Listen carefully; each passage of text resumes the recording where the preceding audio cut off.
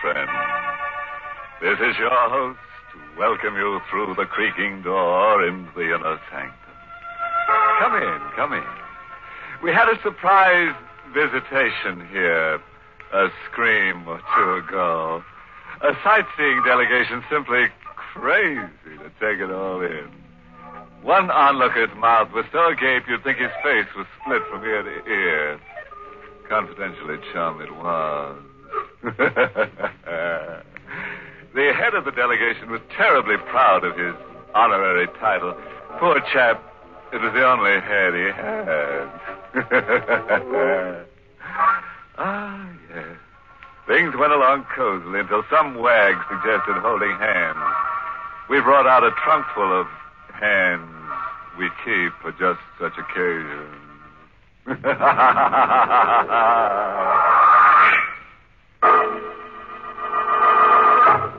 Tonight's Inner Sanctum Mystery, Between Two Worlds, was written by John Robert and stars Mason Adams in the role of Sam, with Ann Shepard as Connie. It's Yuletide week in South Chicago as a flash electric storm whips the streets. Inside the 10th District Police Station, Chief Matthews and his clerk Daly are passing the time over a game of chess. Suddenly, like a bolt from the heavens, a window pane crashes, and a parcel fastened to a fist-sized rock drops to the station house floor. It's a package tied to a rock, Chief. And what's in it? Oh, a notebook, Chief. A 5-and-dime notebook. And all written up like a confession. It's signed Sam Tyler. Sam Tyler, never heard of him. Read me what Sam Tyler's got to say. Ever come face to face with death and just stand around helplessly waiting for it to tap you? Waiting for the final count. While you're waiting, your heart is a big clock ticking off your doom. And inside your head, a moving picture's going on. You're looking at the story of your life. And it's not a pretty story. It's all black. It's all bad. You hate to die without a single good mark in the big book. If you only had just enough time to chalk up one good deed. It happened like that with me. I came face to face with death. Death was Nick Fazenda. I'd lost face with Nick. The big guy liked his racket boys tough and nerveless, and I had a streak of chicken, Nick said. I had a streak of chicken. And I knew too much to be trusted alive. Where do you want it, chicken? Nick, don't do it. Give me another chance. Dying like this scares me. What's waiting for me after you pull that trigger, Nick? I haven't done one decent thing since I was born. Kid, you picked the wrong setup. You should have joined the Boy Scouts. So long, chicken. The shot made a noise like a TNT charge, but I hadn't felt the impact. I hadn't felt anything. Either I was paralyzed with fear or dead to feeling. Or Nick had missed. I watched Nick stare unbelievingly and aim again. An easy bullseye at 5 yards with Nick a crack shot, but still no impact. I was still standing up. Kid, fall down. You're dead. No, Nick. I'm alive. You can't kill me. Nick, you're seeing a miracle happen. You're crazy. Nick, I'm going to get that chance. I'm going to live. 2 more shots, but still no impact. I was alive, uninjured. Something was happening to Nick. His face was purpling as if he was suffocating. Yet some invisible stranger had his hands around Nick's throat, strangling him. I'm choking to death.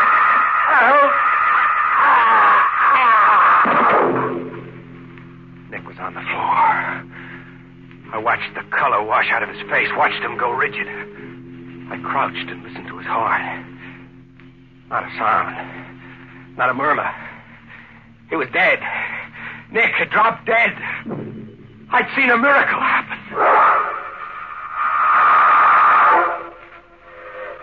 I hopped a midnight freight heading east. I was in the boxcar loaded with crates of eggs, still sweating over my narrow escape, when I got a spooky feeling that I wasn't alone. I lay still, choking back my breath with my hand tight around Nick's gun. You have no need for the gun, Sam. How did you know my name? I know all about you, Sam. Put down your gun. It's up and the trigger is cocked, so no tricks or you're a goner. Goner.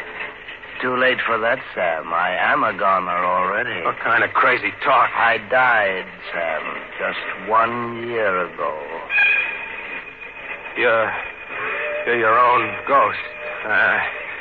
Get your hands up high, Mr. Whisker, so I can frisk you. I reached to frisk Sloppy's pockets for a rod, but there was no one to touch.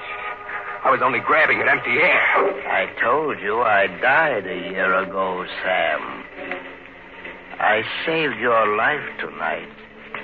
I gave you your wish, your chance to do one decent thing before you died. Did you mean the promise you made? No. Scram. You drive me crazy. And you lied in the face of eternity. I'll have to recall the time given you.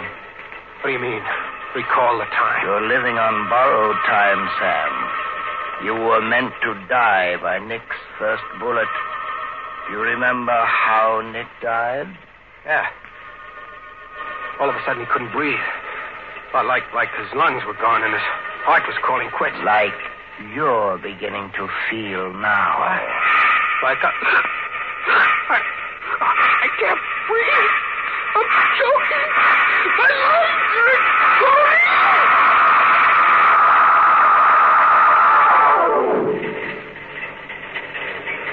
When I came to, Mr. Whiskers was smiling over You me. did mean your promise to tomorrow, didn't you, Sam? Sure I did. Anything you say. Then continue on to Chicago. When you arrive there, spend your time waiting in a restaurant called the Spread Eagle. Sooner or later you will be approached. You are to lend yourself to any situation that arises. Any situation, understand? Sure, I understand. This good deed I'm to do on borrowed time. What's your interest in it? Deeply personal, Sam. I am no longer among the living, but I have no place among the dead. I walk between two worlds. You see, Sam, in life I didn't have one decent thing to point to either. Through you, I hope to find rest.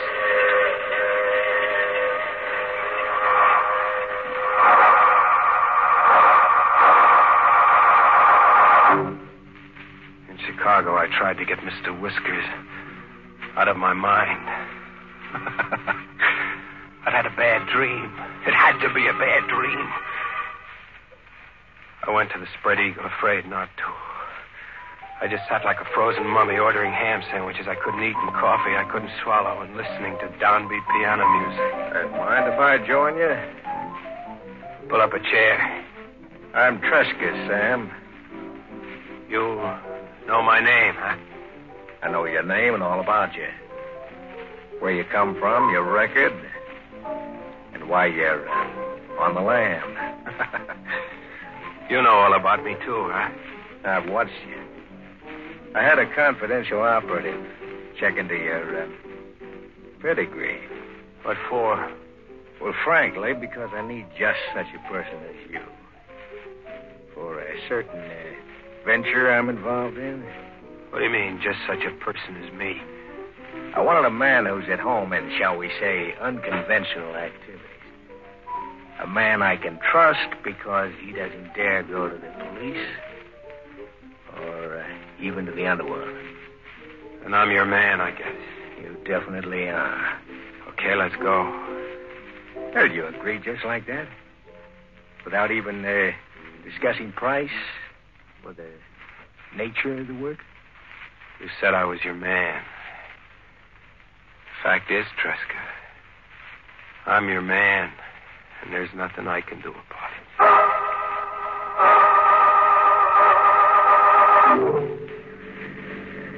This is our destination, Sam. Here? In the middle of nowhere? Up that footpath over there, say 1/8 of a mile, you'll find a private lake. I own it. Hooray for you. Yeah, thank you. And there lies your first chore. Behind us on the floor of the car is a burlap sack. Its weight, I would estimate, is 118 pounds, more or less. What? We've been riding a corpse around. We have. You're to carry the burlap bag and contents up that footpath to the lake and drop it in there. And without tears, Sam. Mind you, without tears.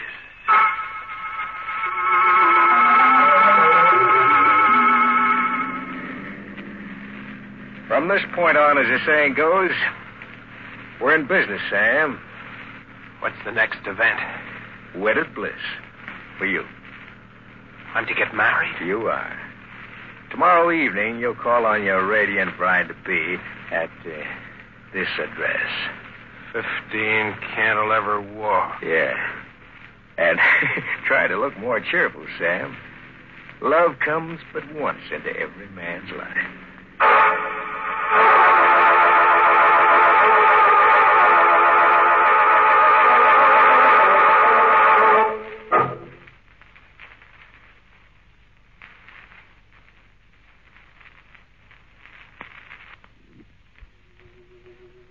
I could hear Mr. Whiskers giving me the horse laugh somewhere as I climbed the steps to 15 Cantilever Walk.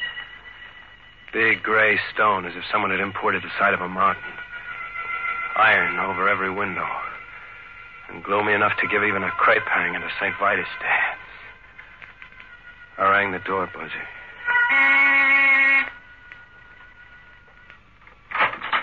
Hi, Sam.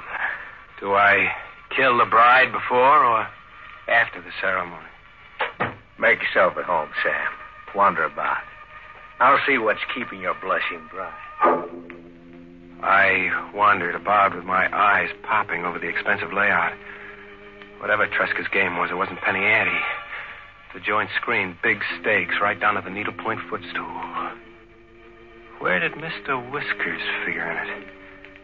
A minute later in the library, I began to catch on a little. Mr. Whiskers was right in the game. There, sitting over the fireplace in a big gold frame, was Mr. Whiskers. You like the portrait, Sam? Oh, yeah. Yeah, it's quite a painting. Who is Mr. Whiskers? Mr. Whiskers. That's a trifle irreverent, but an apt nickname. He was my brother Stephen. What, huh? He's dead? You sound as if you were ready to dispute it. I just asked, is he dead? Very much so. Dead and buried. Your manner is a little odd, Sam. I'm sorry. I'm Reggie. Getting married is an idea I've got to get used to. Well, then meet your bride. That's one way of bringing the idea to roost. Constance. Sam, this is my niece, Constance. Constance, this is your fiancé, Sam Tyler. Hello, Sam. Hello. Well, I'll leave you to get acquainted. You want to exchange premarital views on love and homemaking. There wasn't a blush in my blushing bride. Her cheeks were chalk white. Her face had the look of death. Like some creeping sickness had already called 2 strikes on her. She sat down at the piano. I stood watching. Looks like you're stuck with me, kid. If Tresca has his way. Tresca will have his way. What's your angle, kid? Why is the niece of $1 million layout ready, willing, and able to marry a deadbeat ex-con and mug? I'm obliged to marry. What do you mean, obliged to marry? The terms of my father's will. I inherit his estate at midnight tomorrow. Only if I married. It's beginning to make some sense. Mr. Whiskers up there was your father? Yes? Well, why pick me? A mug your uncle brought home. Why not scout your own dearly intended?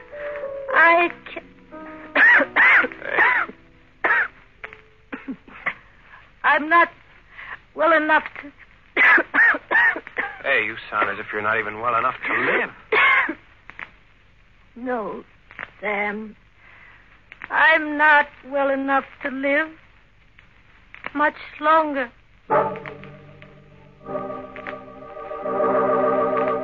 We were married, with Tresca and a scrub woman standing as witnesses.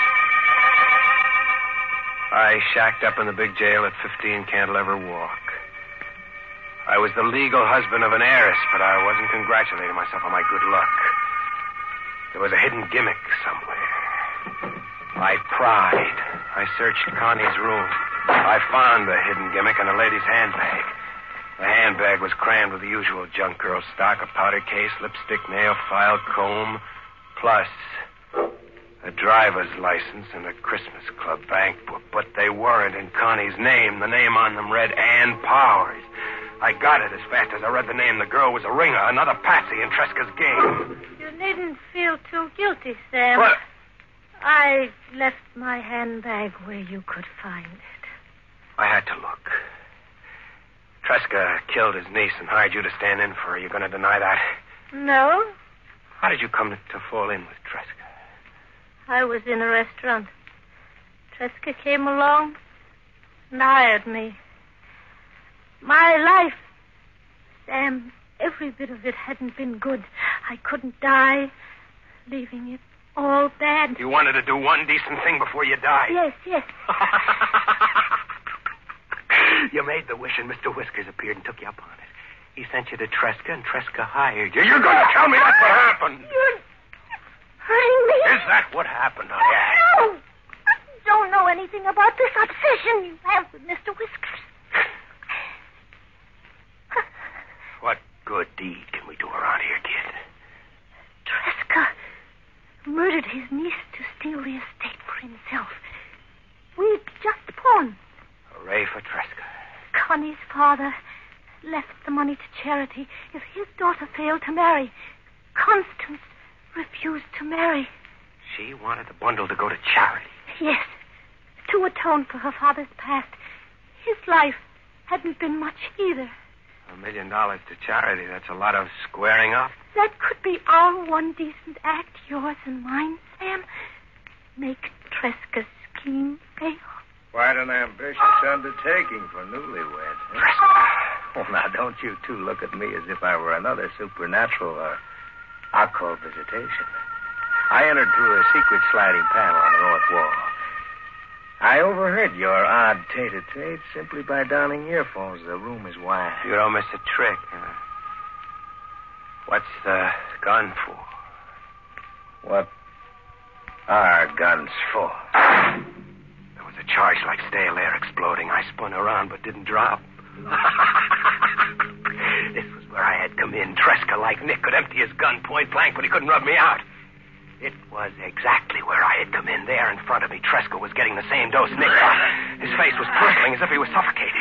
As if some invisible someone had his hands around Tresca's throat. Having trouble with your breathing, Tresca?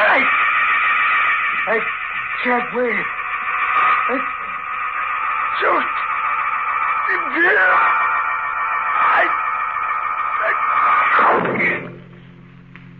He was on the floor, rigid, out for keeps like I'd seen Nick once. Is he dead? Deader than a doornail.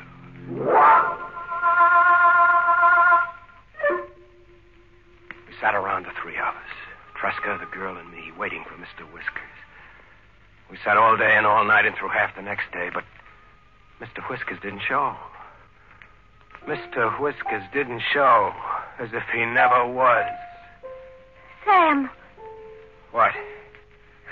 He exists only in your mind. You're waiting for a man who died a year ago. How do you explain that to yourself? I don't explain it. Maybe Mr. Whiskers doesn't have to come anymore. His job is done. One last thing, and our job is done. What? One last thing, Sam? The cops. We tell them what gives and hand $1 million over to charity. That's the one decent act, the purpose that brought us here. It's What's the purpose that brought you here? I just hired out to Tresca for pay. What about that wish you made on the docks, kid? It was different on the docks. I was sick and broken, hopeless.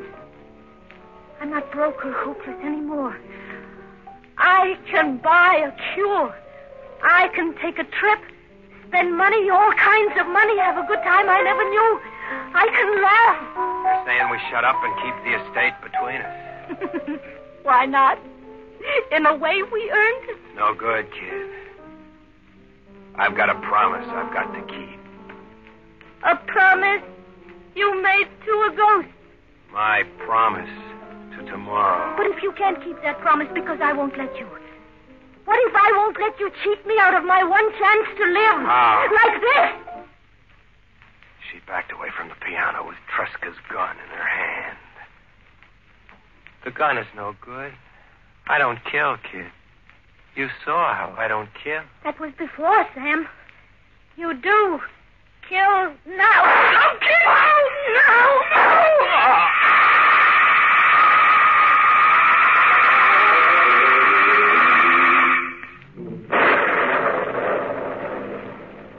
There's one last line, Chief. Sort of a dying scribble. The girl was right. I did kill. Now. That's the end of it, Chief. What do you make of it? Suppose we let the answer write itself at 15 Cantilever Walk.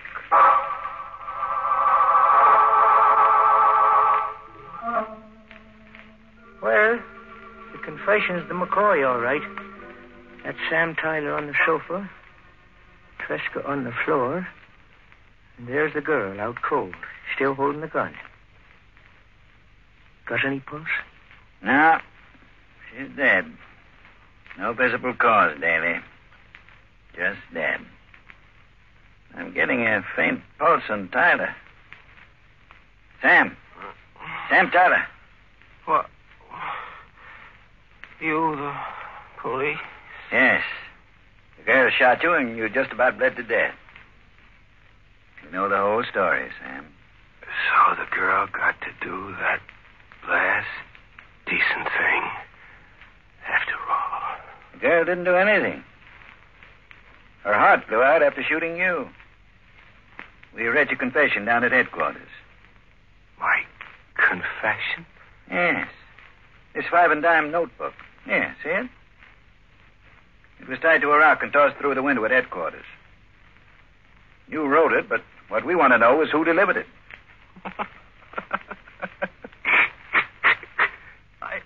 I didn't write that confession, mister. I didn't write it or deliver it. You didn't write. And it was the girl. She had enough left to get downtown and get your story to us. If not you, it had to be the girl. You'll have to ask Mr. Whiskers about that. If you hurry, you might catch him somewhere between two worlds. Merry Christmas, Chief.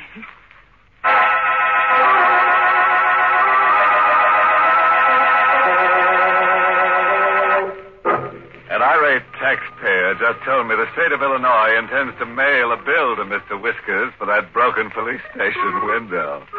They're busy digging up a dead postman so he can speed delivery of the bill out of this world. Sad about Tresca. A perfect plot gone to pot because his brother, although kaput, wouldn't stay put.